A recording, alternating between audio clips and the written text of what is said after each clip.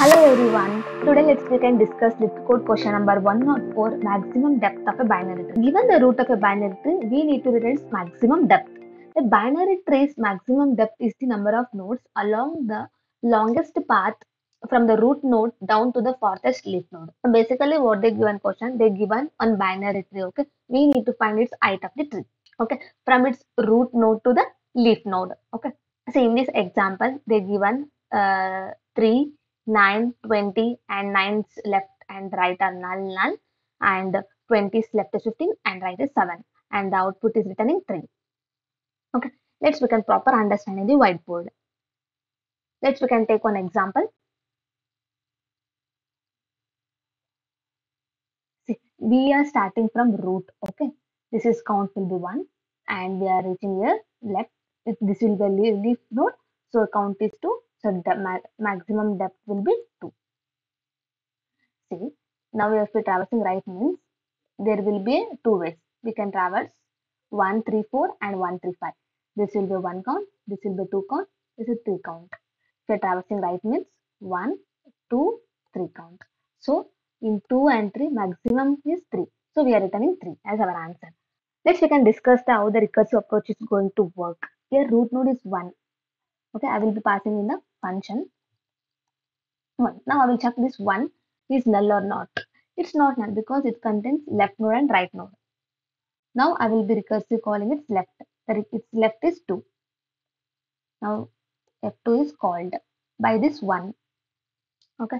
Now check this 2 is null or not. It's not null. Okay. Now I will be calling its left.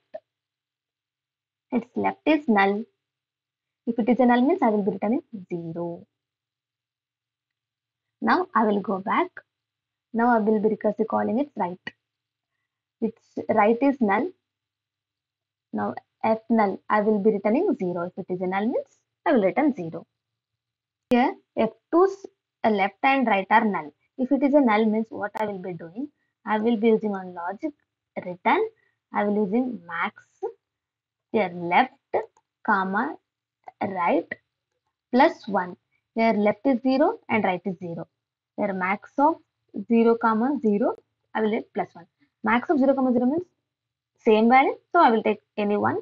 I will be adding 1. Now F2 has value 1. Now its left has been completed. Now it's time to traverse right. F1's right is 3. Now 3 has been called. Now I'll check this 3 is null or not. It's not null. If it is not null means I will be traversing its left. Now F4 has been called. Now I'll check the 4 is null or not null. It's not null. If it is not null means I will be traversing its left. Its left is null. Now F null is called. If it is a null means I will be returning 0. Its left has been completed. Now it's time to traverse right. Its right is 0. Now F null has been called. I will return 0. Now I will apply same logic. What I will do, return maximum left is 0 and right is 0. Max of 0 comma 0. I will add 1. Now I will get 1. Now F4 has value 1. Now for F3 left has completed. Now it's time to traverse right. Its right is 5. Now F5 has been called. Now checking this 5, root is null or not null. It's not null. If it is not null means we will be traversing its left. Its left is null. Now F null is called. If it is a null means we are returning 0. Now it will go back. Now you're checking its right. Its right is null. Now F null is being called. If it is a null means we are returning 0. Now we are applying same. Max of left comma right plus 1. Here left is 0 and right is 0 and we are adding 1. Max of 0 comma 0 is 0. 0 plus 1. Now F5 value is 1. Now it's time to calculate F3's. F3's left and right.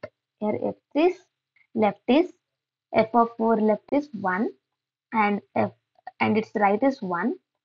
We are adding 1. Max of 1 comma 1 is 1 plus 1 2. Now will be returning 2. Now F of 3's value is 2. Now we are calculating this F of 1's left and right. So this will be returning max of F of 1's left is 1 and right is 2. Now we are adding plus 1. Max of 1 comma 2 is 2 plus 1.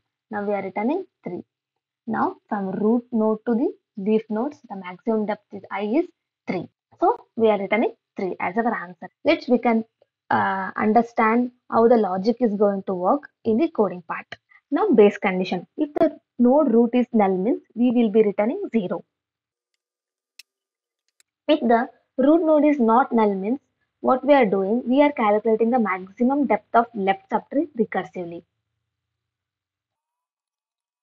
After that, traversing its recursively left, now we are recursively traversing its right by calculating the maximum depth of right subtree recursively. After that, finally what we are doing, we will be returning the maximum depth of both subtree. After that, we are adding +1. We can understand the time complexity and space complexity of this logic. The time complexity is taking big of n, where n is the number of nodes in the binary tree. We are traversing all the nodes, so it is taking the time of big of n. When it comes to the space complexity, it is taking big of n, because the function makes a recursive calls to the each node in the tree, so it is taking a space of big of n. We can run the code. Yeah, this is accepted solution. Now it's time to understand the iterative approach. We can understand how the iterative approach is going to work. In the iterative approach, I will be taking a queue data structure. Queue works based on the FIFO. First in, first out. We can create one queue. Starting, I will be stored 0. To store the how many depth it contains from the root node to the left node, I take a one variable depth. After that, what I will be doing, I will be storing the root. This is a root, right? I will be stored in the queue. The size is 1 now. Now its count will be incremented to 1. 3 is the front element, right? What I will be doing, I will be stored in the node. After that, I will be pop out from the queue. Now I will check this 3 node as left child and right child exist. If there exists means just I will be pushing to the 9 and 20. I will be pushed. In next iteration, the size value will be 2. My depth will be incremented to 2.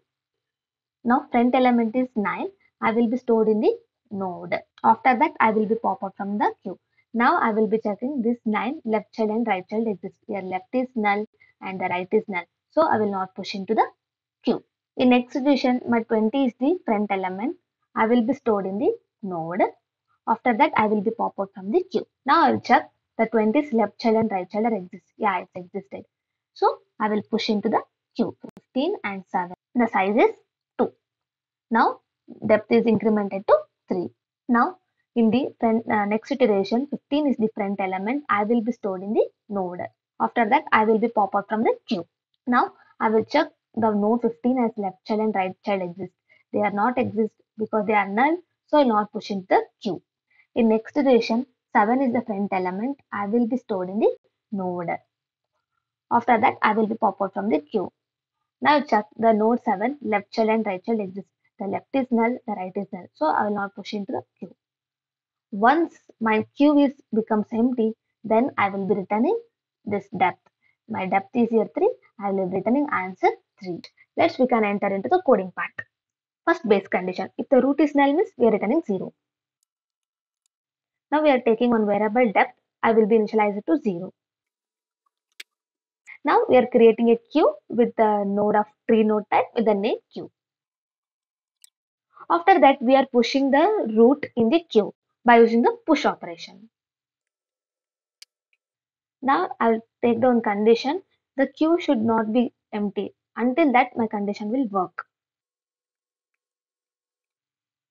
If the condition is true means what I will be doing, I will store my queue size in the size variable. Depth will be incremented. Now I'll take one for loop. It will start from 0. It will traverse up to the size of the queue. I will be storing the front node in the node of tree node type. After that, I will be pop by using pop function. If the node left child and right child are existed means just I will be pushed into the queue. If the node right child existed means I will push into the queue.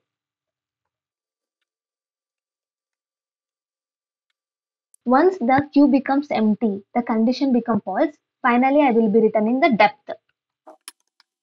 This is the logic by using the iterative approach. Let's we can understand the time complexity and space complexity of this logic.